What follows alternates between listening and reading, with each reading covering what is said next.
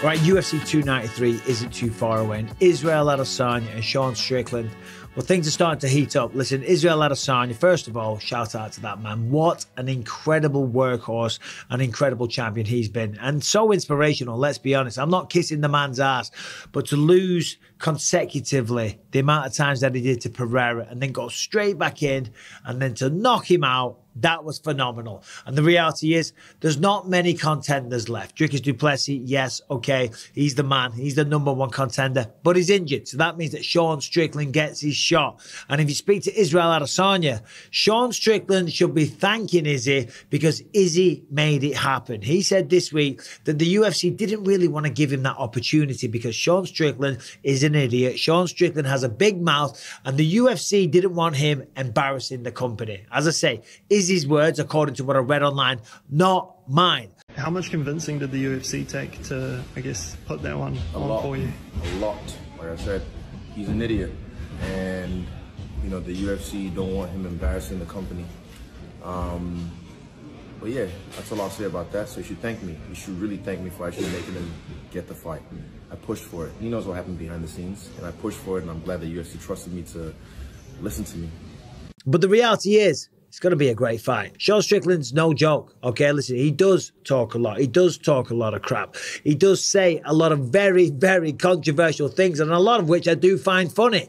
Okay, but the reality is he's showing up to this one to win the fight. And as we know, through fights, he loves to talk to his opponent. And Israel Adesanya said, listen, if he starts talking to me mid-fight, then I am going to break his jaw. Simple as that. Because if he's talking, he's not focused on the fight. And if the gums are flapping and the jaw's moving and you get hit with a shot like he hit Alex Pereira with, then yeah, I'm sure the jaw will be broken. Now, of course, Israel Adesanya, other than Pereira and Jan Blachowicz, the man's been perfect inside the octagon, and you could say he avenged the loss to Pereira. So right now, there's only Blachowicz that has a win over him.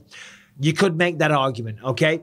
But coming into this one against Strickland, he is not underestimating anything. And he even quoted my fight against Luke Rockhold. He said, listen, Bisping came in after already losing to Rockhold, took the fight on like 1.5 weeks, 2 weeks notice, something like that. And what happened? He knocked him out cold. Because this is mixed martial arts, and that is what can happen. And if you look at the hand speed of Sean Strickland last time out against Abus Magomedov, the hands were lightning fast. And after a tough first round where he took a lot of punishment, Abus Magomedov slowed down. And then in the second round, Sean took over. And it was a beautiful combination. Then the referee stepped in and stopped the fight. Now, Sean has got a long way to travel, okay?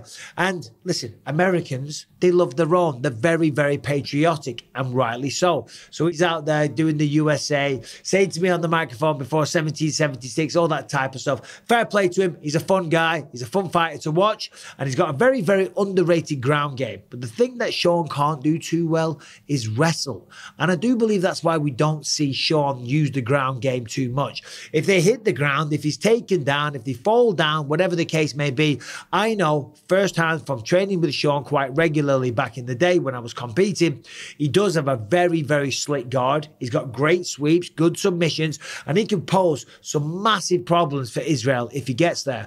As I say, though, the wrestling side of things isn't the best, okay? And lots of people have tried to take Izzy down. Lots of people have always come in with that game plan. He's just a kickboxer. I'm going to take him down, and I'm going to have my way. Yoel Romero, Paulo Costa, Robert Whittaker on 2 occasions, they all came up short. So when it comes to wrestling, I don't think that should be the plan for Sean Strickland. Maybe if he knocks him down, maybe if he's not talking and he's not getting his jaw broke, maybe he can knock him down and take over.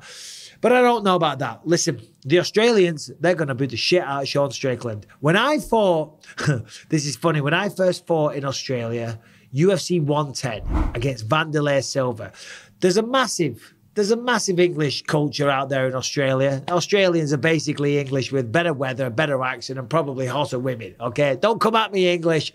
It's just true. My wife's Australian. What can I say? I'm biased. And I thought when I went down there to Australia that I would get cheered because I'm kind of one of their own. But oh my God, was I wrong? No, I should have known. I was fighting a legend in Vanderlei Silva, and they loved him, probably because he fought so long in Pride and MMA fans. You know, Australia's close to Japan. I don't know. I'm just trying to give it some logic. They cheered the hell out of Vanderlei, and they booed me with every ounce of passion that they had.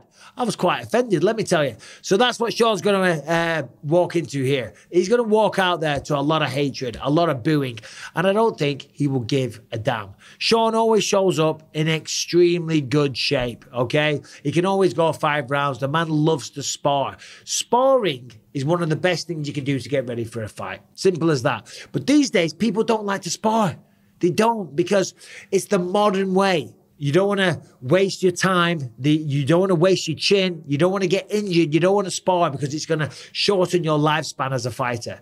But the reality is, for timing, right? For power, for combinations, to get used to it, to deal with the anxiety of fighting, and to get in the best shape possible, sparring is so important. Because guess what? You want to get good at tennis? Play tennis. You want to get better at football? Play football. You want to get better at fighting, and you want to get in shape for fighting, you need to practice fighting. Now, granted, there's people out there like Max Holloway that says, I don't spar anymore. Max Holloway has got tons of experience. He's been there forever. He was a featherweight champion for a long time. So he's done it all, okay? And he's got the experience. He's got the time. He's got the range, the speed, the reads, whatever you want to call it, okay? But you need to spar. Now, Israel Adesanya likes to spar. Sean likes to spar. They're going to get down. They're going to throw down in Sydney, Australia, and I can't wait for it. But what do you think? Do you think Sean is going to talk a lot of shit? Now, look, if you look at UFC 276, Sean Strickland loves to talk. They had a press conference there. He was fighting Alex Pereira. And even though Alex Pereira, I mean, he's got powerful hands, but he doesn't say much, Sean was directing all of his attention on Israel Adesanya. They were talking a ton of crap. He's been calling him the Chinese champion, this, that, and the other. You name it, Chinese champion, anime guy.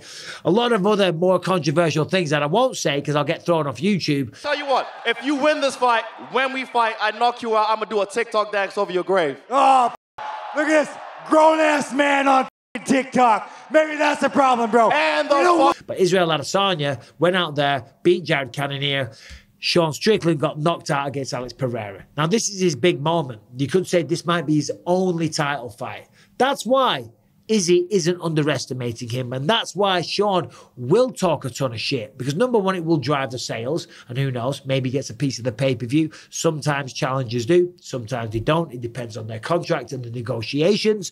But if he does, he wants to maximize this potential. And he's going to do more interviews than you've ever seen. And there's one thing you can say about Sean Strickland. This man is not shy. He's had a very, very tough upbringing. He came on my show, told me some, on my podcast, told me some stories about his father, the way he was raised and things like that. So he's had it tough. He's had it tough and he's come up the hard way. And now he's here. Good for him. He's earned this fight the good old-fashioned way. He's beaten a lot of people. And it's incredible to see Sean Strickland in this position. And if you go back to 2018, he was wheel-kicked by Eliseo Zaleski dos Santos. He beat Nordin Taleb and then he fell off his motorbike. And he was told he was never, ever going to fight again. Came back in 2020, came up to the 185 middleweight division and went on a tear. Beat Jack Marshman, talked all the way through it, destroyed Brendan Allen. That was a big win. Christoph Jotko, Uriah Hall, Jack Hermanson, all while talking a ton of shit whilst he was doing it.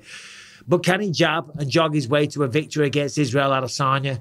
I don't think so, especially when things get personal. I do believe that brings out the best version of Israel Adesanya.